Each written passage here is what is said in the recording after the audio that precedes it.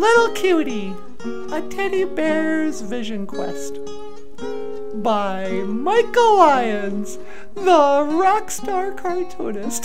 No.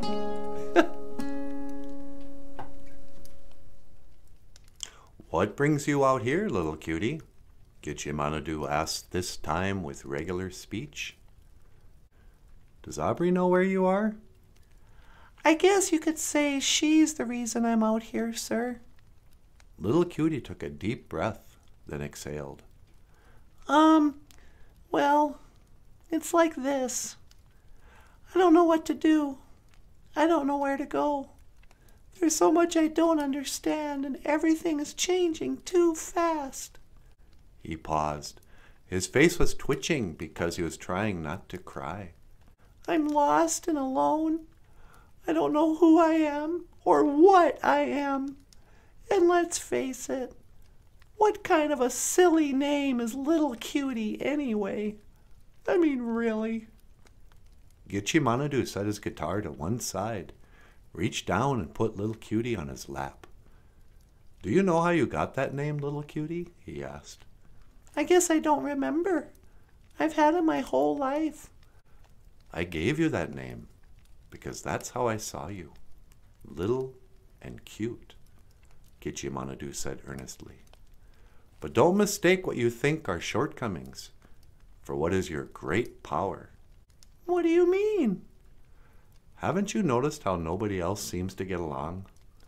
The squirrel doesn't like the eagle. The chickens can't stand the fox.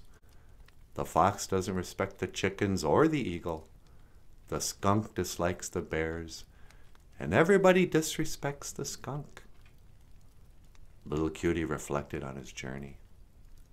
And the one animal who is most feared in the entire woods, the one animal who nobody except you trusts, has welcomed you into their home. You want to know why? Why? Because you are little and cute. Nobody is afraid of you, so you don't have to be afraid of anybody. Only you have been able to learn from everyone else. Since you are so little and cute and so lovable, you have become the most courageous and wise of all the animals. But what about Aubrey? Let me tell you something about that. Lots of people keep their favorite stuffed animals for a lifetime. Sure, Aubrey's going to have other interests, and maybe even her own adventures out in the world by herself, just like you. In the distance, they could hear Aubrey calling, Little Cutie, where are you? Sooner or later, though, we all come home. Let's go, guys, GOFUNDME said. Then with a single strum of a magical power chord, everyone except Little Cutie vanished and immediately reappeared on Steven's spaceship far out in space. Their adventure was just beginning. Oh, what?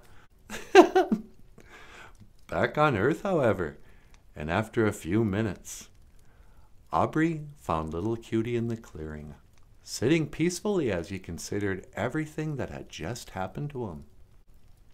How in the world did you get way out here? I thought I lost you, she said. Without another word, the young girl scooped up the cute little bear into her arms and ran back home. As the years went by, Little Cutie did have many adventures out in the world without Little Cutie. But just as the Great Spirit said, she always came home eventually. The end. Oh, what? Michael Lyons! That was beautiful. Little Cutie, a teddy bear's vision quest. Oh my.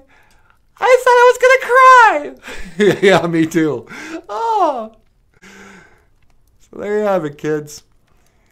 This is Little Cutie, a teddy bear's vision quest by Michael Lyons.